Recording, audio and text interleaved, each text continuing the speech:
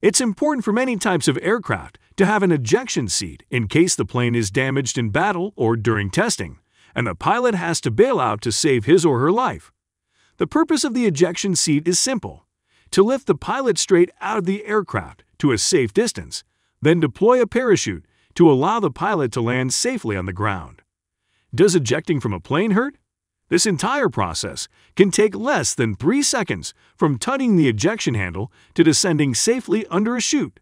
It's a rapid sequence full of violent jerks that can injure you. If you have to eject from a fighter plane, you will come away from the experience significantly bruised and battered, possibly with fractured bones and torn ligaments.